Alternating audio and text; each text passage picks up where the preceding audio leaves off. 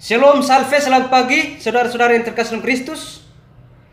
Jika pikiran kita penuh dengan hal-hal negatif, bagaimana caranya kita bisa mengubah menjadi positif? Hanya satu saja, manusia tidak bisa mengandalkan kekuatan sendiri, melainkan bisa mengandalkan kekuatan Allah. Semuanya akan menjadi mungkin. Seperti kata kitab suci,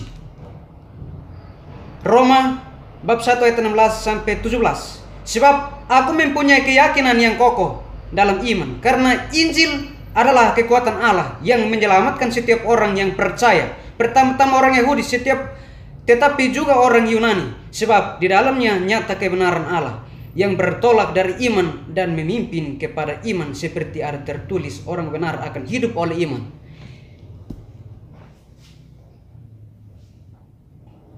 Kita diibaratkan manusia yang begitu penuh dengan pikiran negatif seperti ini. Bagaimana caranya kita bisa mengubah ini untuk menjadi bersih? Hanya satu cara, dengan baca firman, dengar lagu rohani, dan dengar khotbah. Ini, baca firman maka akan seperti ini.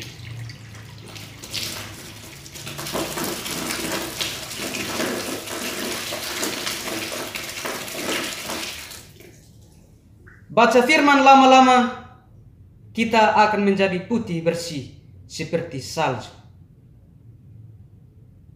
Firman adalah kekuatan Allah. Jangan sia-siakan.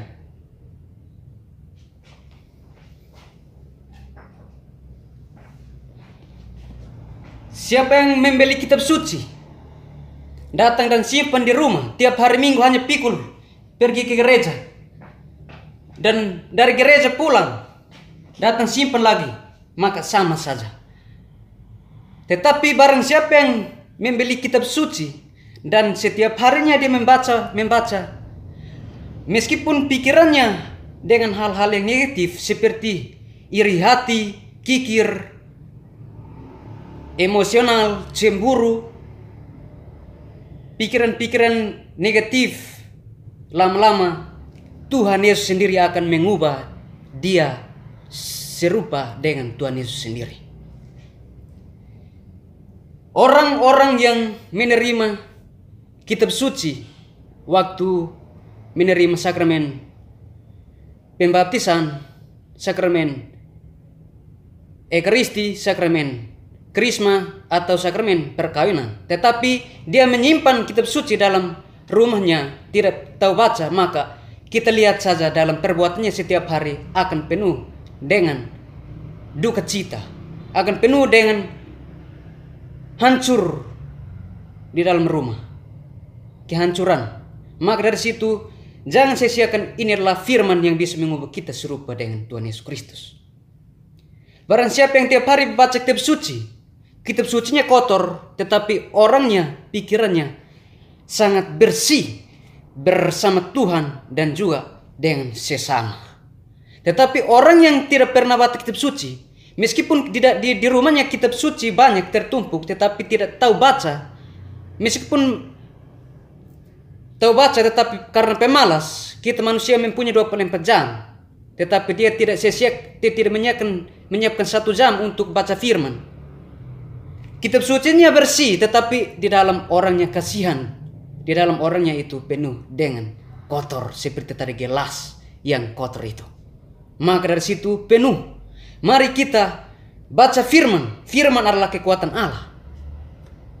Orang gila, orang kurang waras, kita kasih dia baca kitab suci, dia tidak tahu baca. Dia baca sembarang dan tidak masuk dalam otak dan tidak masuk dalam hati. Tetapi semoga kita yang masih bisa, Tuhan memberikan kita otak, Tuhan masih memberikan kita nafas, selagi masih bisa, mari kita baca kitab suci. Sebelum konsili Vatikan kedua keluar, semua orang dilarang baca kitab suci, kecuali para imam yang telah menerima sakramen imamat. Tetapi setelah konsili Vatikan kedua memutuskan untuk semua orang bisa membaca kitab suci, maka kita diperbolehkan untuk baca kitab suci. Maka saudara-saudara yang terkasih dalam Kristus, jangan pemalas untuk baca kitab suci. Sebab ini adalah kitab yang suci, bukan kitab yang negatif. Terima kasih. Selamat pagi.